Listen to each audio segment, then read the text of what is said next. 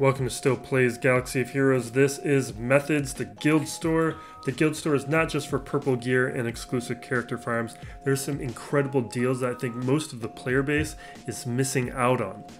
First, we're going to focus on information that is going to be relevant to players who are interested in relics. Then we're going to expand our focus to all stages of roster gearing. Then we'll zoom in and we will give some information that is relevant to players who are more on the early stages of the game. So here are these topics. There is some gear that is great for the Scavenger. Then there are some incredible gear values that will help out players from the start of the game to players who are in the late game. I see people requesting donations that they don't need to be requesting even in the late game. Then I want to give an overview of the purple gear in terms of just the rate at which certain pieces of gear appear that will help show how I think about which purple gear pieces that I personally buy. And then I want to talk about the character shards because the accelerated drops have completely changed the value of using the guild store for farming in the early stages of the game that I've been exploiting in my new account. So before we stop by the guild store, we're going to visit the Scavenger and we need to talk about the relic materials. We need to talk about one in particular, and that is the Chromium Transistor. So most of you probably are aware that the Mark 7 Ball Armor mod is one of the most efficient ways and one of the cheapest ways to craft the Chromium Transistor. But over time, it becomes less effective at that. If we take a look at Lobot here, most of you probably use Ugnaught to craft it. I use Lobot. Over time, you use up these handcuffs and it's no longer a great way to get those chromium transistors. It uses those handcuffs at a high rate, and a lot of other gear pieces, some we're going to be talking about later in this video, use the handcuff as well. So there's another two pieces we need to talk about for the chromium transistor that start becoming better options. One of them some of you know about, and that is this piece here, the Mark 7 Blast Tech Weapon Mod. This piece you can still craft, but crafting it is actually not one of the best ways to go about it, and there's a reason why I have 32 of them. The last piece that you guys should be aware of is this piece. This is a great hidden deal that I stumbled upon when I was going after Jedi Master Luke and needing to craft a bunch of these and was running low on gear. So keep those pieces in mind. We're going to head over to the character roster screen and I'm going to show you what it takes to craft those pieces of gear. So first up is that power cell. Let's take a look at Ayla. Here is that power cell. It takes this Nubian design tech, and the Nubian design tech needs this Mark 3 Blast Tech Weapon mod. And it takes this thermal here, which uses that same Blast Tech Weapon mod. And you can see that you can very quickly go through those Blast Tech Weapon mods while you're crafting the Lorenar power cell, which is probably why a lot of you don't consider using this piece to craft chromium transistors. But you look at the quantities I have of these two pieces here. Now before we take a look at the guild store, let's take a look at that other Blast Tech Weapon mod.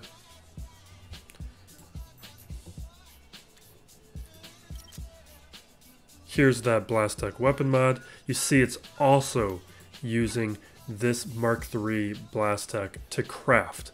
So this 68 is going to evaporate really fast if we're doing a lot of relics. But here's the great news. Every piece you need for those chromium transistors you can be buying out of the guild store at a rate of 5 for cheap. I buy them every time that I see them. This is from my new account, so the counts are lower here. But right here is that Mark 7 Blast Tech mod, fully crafted, costs only $150 for 5. Now the power cell, here's one half of it, that Mark 4 design tech, is only for $150 for 5. That thermal is the same deal, $150 for 5. That means for For 450 guild store credits, you can be crafting 10 of those chromium transistors, or you can be throwing 10 pieces of salvage towards a chromium transistor. So that means that this amount here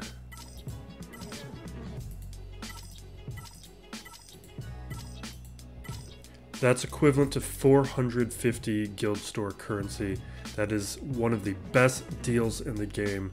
You need to keep your eyes out for that and be purchasing them all the time, and you no longer need to worry about farming those cheap pieces or have to worry about the chromium transistor anymore at all.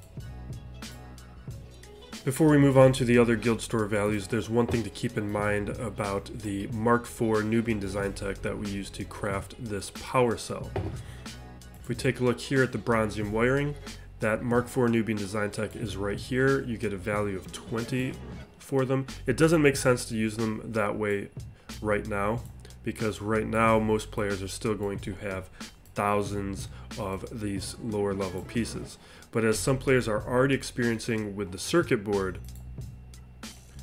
a lot of those pieces that you started out with thousands of gets depleted pretty quickly when you're doing a lot of Galactic Legends and a lot of Relics. So over time, there might be a future where the Mark IV Nubian design tech makes sense for bronzium wiring.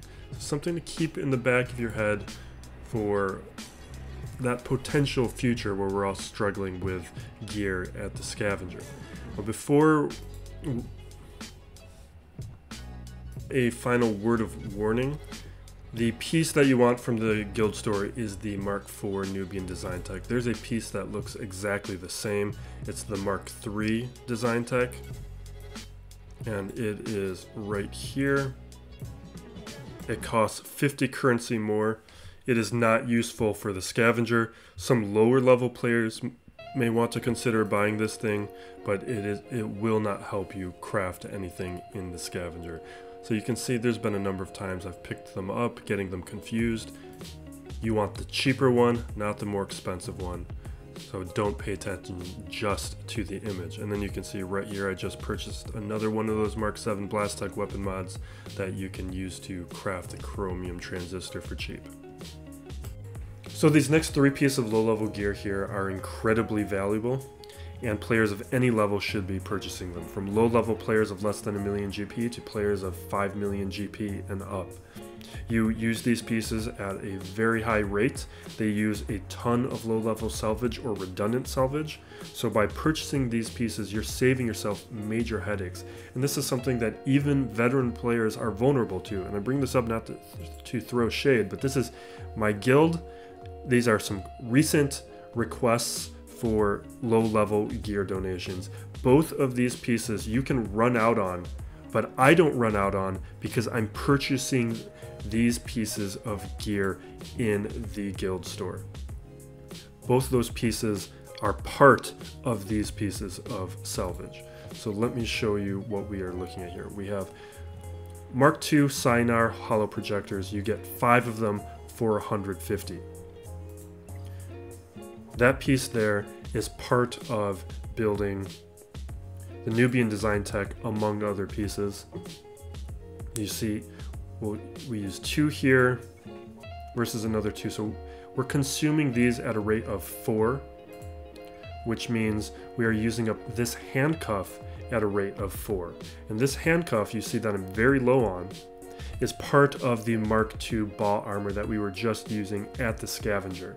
So without purchasing this piece, we are consuming these handcuffs that are very valuable at a much faster rate. So we are saving ourselves Scavenger materials by purchasing this hollow projector. Now for the next piece here, the Mark V Blast Tech weapon mod. This one more players know about, but this is used very quickly. Let me show you what we're working with here. This is part of the Nubian design tech. Use even more of these. Every time we click deeper into the salvage here, there's a doubling effect going on.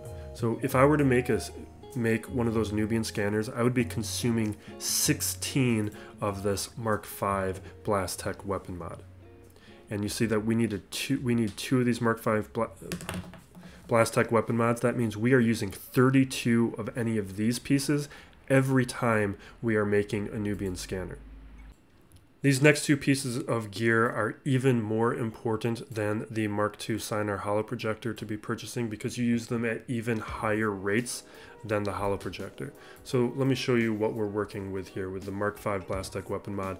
This, let's go back to ZAM, is part of the Nubian scanner. So every time we click on the salvage and go deeper into it, there's a doubling effect of how much gear we are consuming.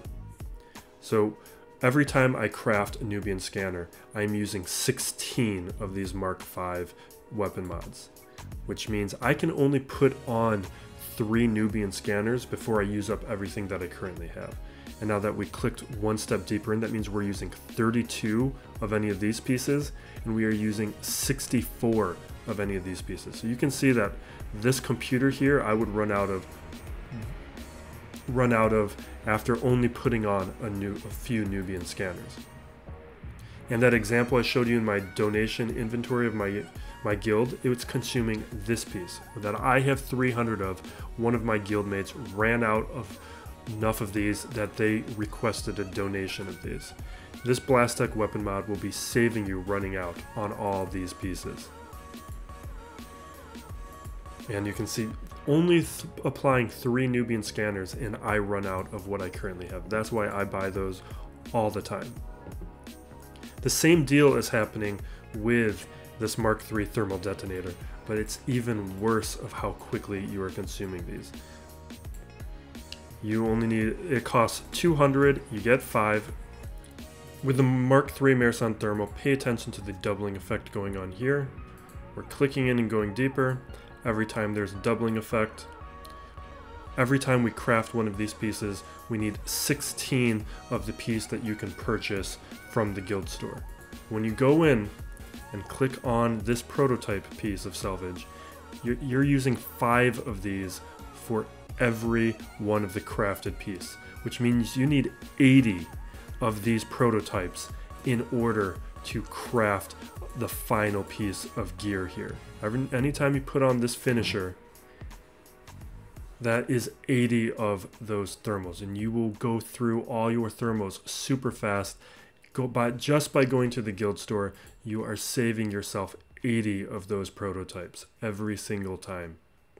That is an incredible deal from the guild store.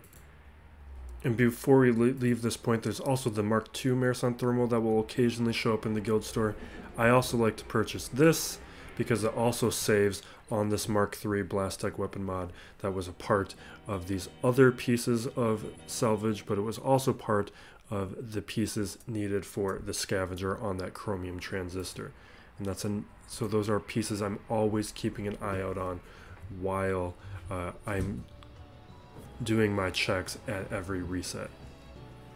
So right now we will purchase those 3 pieces of gear, and it's going to cost only 400 or 450 guild store currency.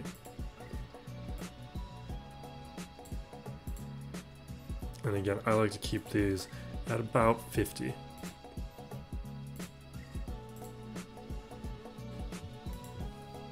So here's the gear that all of us are using the guild store for. I've broken it up by tier based on the characters that I'm currently tracking and how many of each piece that we need.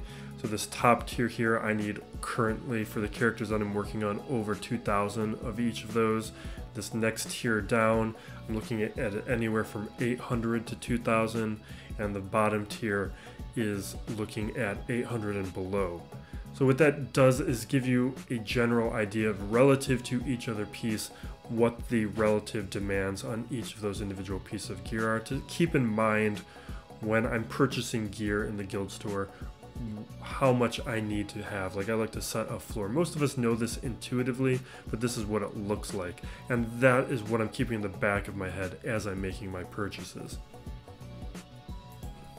Like, I started out giving myself a minimum of 100 of each of these pieces, then I built that up to 300, and then I start deciding from there whether or not I want to spend any of the gear. But I like to have gear on hand for when any new releases occur. The shard economy changes have completely altered the efficacy for using the guild store as a resource for your character farms. If you've been watching my new account series, you see how I was able to do that to boost a lot of my performance and accomplish a lot of goals very quickly.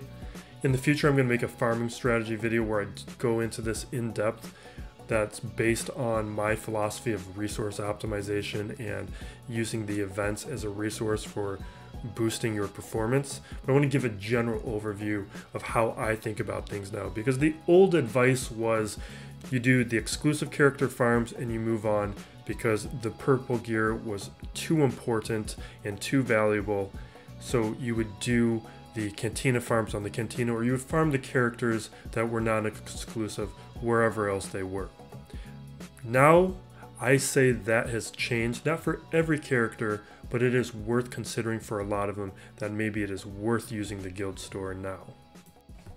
To illustrate the impact that the shard economy changes had on the guild store, it used to cost to go from 5 stars to 7 stars 22,000 of the currency.